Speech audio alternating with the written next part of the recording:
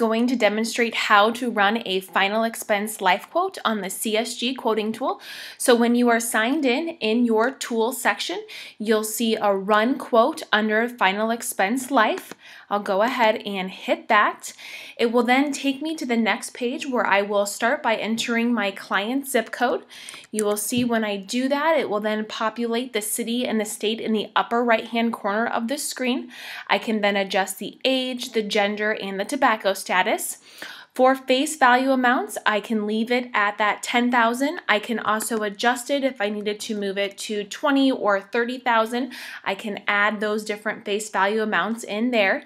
Or I can do it as a monthly rate. So if the client only has a particular dollar amount that they can allocate towards a final expense life plan, I can always type that dollar amount in there. So it would then pull up any plans that are $50 or less. So I do have that option. And then underneath the benefit type, we do have different benefits that you can select from. We have graded, level, 20 or 30 pay, modified return of premium, single pay options. And then for the underwriting type, we do have full or guarantee issue underwriting. So any underwriting that would be incorporated into the policy would be considered full underwriting. It would also bring up any simplified underwriting plans, or you could do any guarantee issue plans just to see those. We can sort by price, AM Best rating, SP rating, and then the client label is optional, but if I wanted to type in my client's name so I have it saved, I can do so, and then I will just hit Get Quote. It will then populate all the plans that are available for my client based on the information that I entered in that original quote, so the face value of 20,000, level benefit. So as I scroll through here, you can see the different plans that we have available. We do have some different features as well as being able to see what that annual fee is, what's the name of that plan, maybe how many years they've been in the market if we have that information. We also have a carrier resources button, so if you wanted to go directly to the carrier's website, you can click on that carrier resources button and it will take you directly to that website. Underneath your adjust view, we do have some different options on how we are viewing the rate for the client. So I can choose to apply the fees. So if I have my green check mark over apply fees, I will see how that annual fee is now applied to that monthly rate. I can also change the monthly rate to quarterly, semi-annual, or an annual rate, depending on how my client would like to pay for their plan. If my client was interested in a couple of different plan options and they just wanted to kind of compare the plans side by side and the price, I can always select up to 5 different companies to compare. So when I do that, they will then turn green.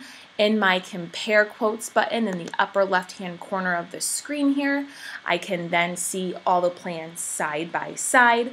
I can print this off or I can save it as a PDF, so I can export this, I can send it to my client, I can save it for my records, and when that does download here, it will have all of your contact information here.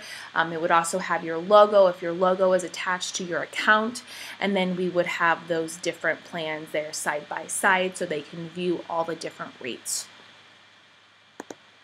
Now, an option when you are running your quote, you can also set your My Companies tab up for final expense as well. So if you are only appointed with so many carriers for final expense, you can set that up.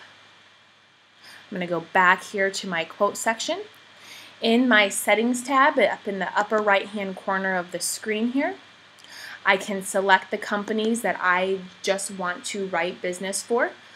When those are selected there, I'll just make sure I hit save here. I can also change my settings as well. So if I always want to show My Companies first, if I always want to apply fees, or maybe I always want to view it as an annual rate, I can always do that as well. When I go back to my quote here on the left hand side of the screen, on the left adjust view settings, the My Companies tab, when I have that check marked, now this is just going to show those carriers that I had selected as my companies. That way I don't have to sort through several different carriers. I just know the carriers that I write or the plans that I sell, so I can easily assess those plans for my client.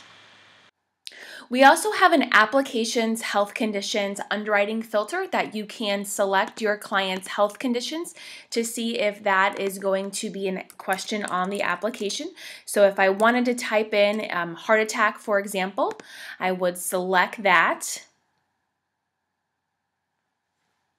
And then on the right-hand side, underneath the quote, underneath the categories, it will then tell me the look back period on that application for this particular health condition. So I can see here that some of the underwriting is available for the heart attack. So for example, with this Bankers Fidelity Life, the application health question will ask, has the client suffered from a heart attack in the last 3 years? So you can type in multiple different health conditions here and see what that underwriting look back period is.